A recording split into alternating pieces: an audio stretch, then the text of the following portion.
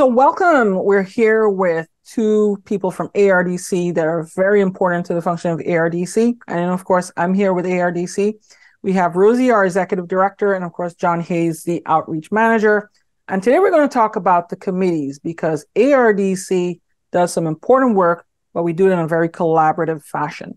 So we're going to talk about the committees and what we're doing with the committees and also why you should be on a committee. So without further ado, let's go with Rosie first. So Rosie, how's it going?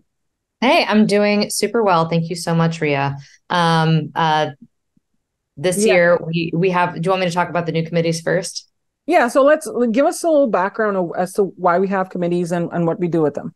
Oh, sure. Great. So ARDC is a private foundation, which means that we are not really like membership based or anything like that. However, it's really important to us that we're as open as possible and that the work that we do serves the community to the best of our ability. And to do that well, that requires input from people who we consider to be stakeholders in the amateur radio and greater digital communication, internet communities as well. So in order to get those voices into our decision-making processes, we have created a series of committees. The Grants Advisory Committee are a group of peers who evaluate all of our qualified incoming grant proposals. The Technical Advisory Committee does a combination of things. They both advise on to days that we use for amateur radio uses. And they also this year have been doing some prototyping that I think John Hayes is going to talk a little bit about in a bit. Going into 2024, we actually have two new committees who are also hoping to create out of peers from our community. One is our conduct review committee, which might be the committee that has the least work so far. We have a code of conduct and we have and it's important to us that we have people on hand to evaluate any kind of incident reports from our mailing list or from a community event or at a conference that we might be attending. So those are people who might be looking at those incident reports and making recommendations. Again, it's important. Those folks would work with staff for sure, but it's important that we have people who are representative of our community to do that important work. And last but not least, in 2024, we are starting something new in response to a lot of questions around ARDC's made a lot of grants. What's the impact? What's happened?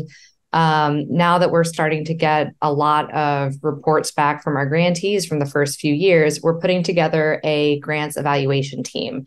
And the grants evaluation team does just that. They take a look at our grant reports and they compare them and take a look at it from primarily initially from a quantitative standpoint. So sort of looking at all of them as a whole, looking at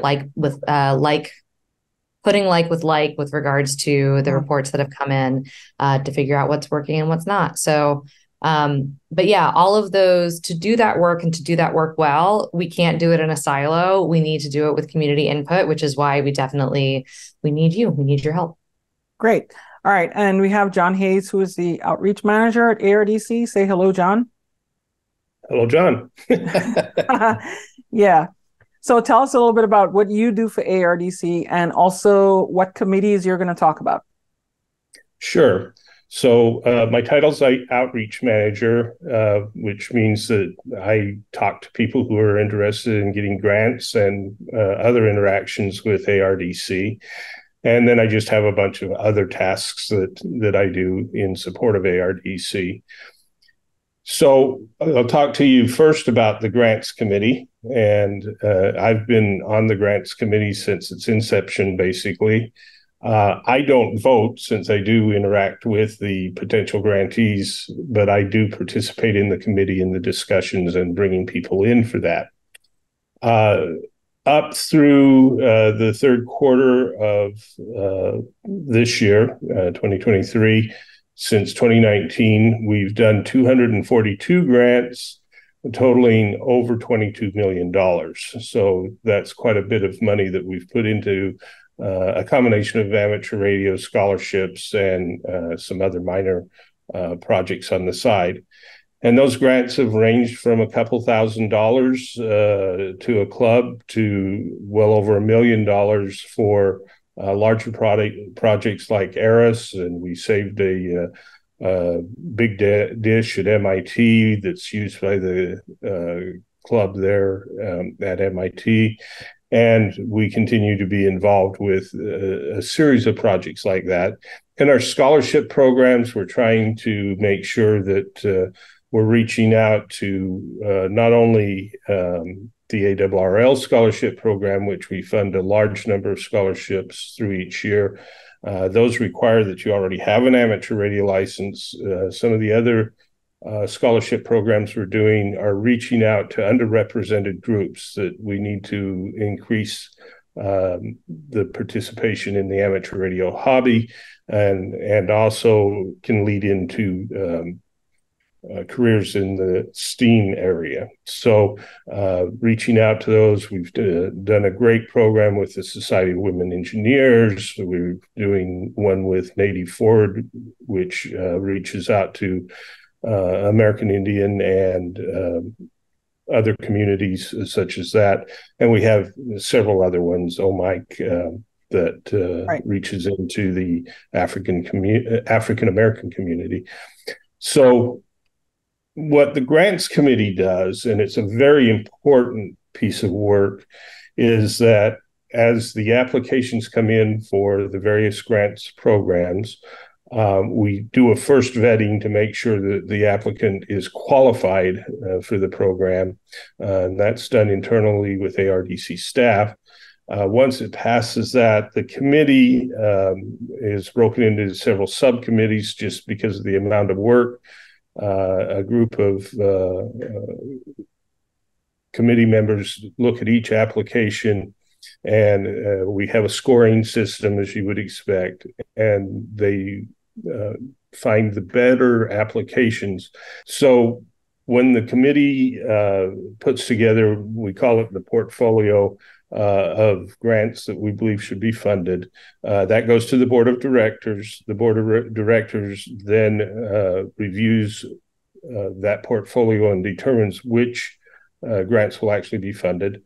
The board has a lot of respect for the opinions of the committee. So if you get involved with it, you are going to have direct impact on these various grant applicants' ability to get funded through ARDC. Right. And I can tell you as a board member, we take the weighting of the GAC very much into the final decision-making process of these grants. So, if you are to be selected as a grants committee member, you will definitely have a meaningful impact. Okay, great. Absolutely. And just to set the expectation, the participation in the grants committee is typically a 3 to 5 hour a week project, doing the reviews of the various applications come in. And then we tend to meet on Friday mornings for collective discussion of the grants that we're going to move forward. So just set that expectation. It's busier at certain times and at others. There are times when you wouldn't be putting in that amount of time, but like to set the right expectation for that. Okay, great. Yeah. And Friday mornings in Pacific time, because here in Eastern time is actually at noon. So that's good to know. So, and then, speaking of time zones, we're actually looking for a number of people in different areas of the world if you can participate. So, Rosie, shifting gears a little bit, what has been your experience with these committees, and, how can people make a meaningful impact? I mean, what a great question. So I would say, with the committees, because we have people who are volunteers, we take their time and input very, very, very seriously, right? And so what can be most helpful from people who are selected is that they, obviously showing up, but, that you really look at, especially the grants, with a really critical eye, right? With some of our other committees, well, not only just a critical eye, and this is actually true for all of the committees, we want your ideas and we want your input. You know what I mean? Like this, there's definitely guidance from our board of directors. There's definitely ideas around what we want to make sure that we're doing from sort of a portfolio or a strategic perspective. But, you know, we all listen to one another.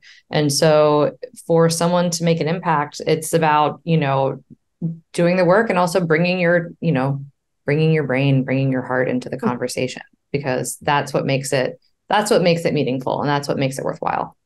Yeah, and you know, my interaction with the committees, with the TAC and the GAC committees, is that I've seen a diversity of ideas. You know, we talk about diversity is like a big buzzword people use, but what I really like is a diversity of ideas, right? Like you have people from different backgrounds who come in and offer their input.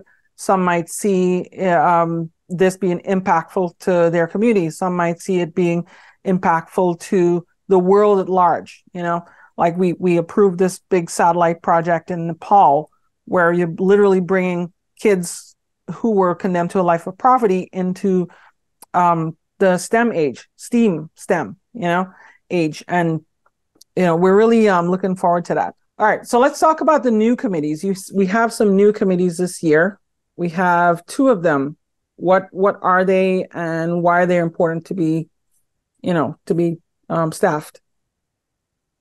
Well, this is so I'm really excited about these new committees. Before I go on to those, I want to add one bit of additional information about what we're looking for the technical advisory committee for next year.